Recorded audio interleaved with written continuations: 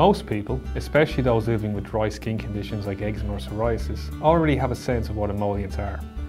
Often the word emollient is used interchangeably with moisturiser, and we tend to think of them as creams or ointments that smooth, soften and rehydrate skin.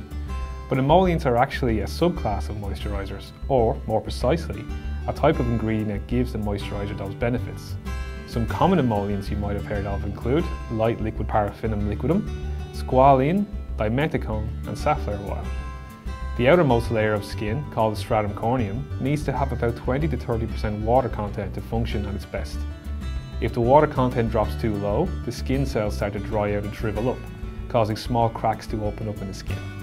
Not only does this make the skin appear dry, dull and flaky, but it weakens the skin barrier, making it less adept at protecting you from irritants, allergens and pathogens. Emollients can help by filling the spaces between these cracks, smoothing the rough and flaky skin.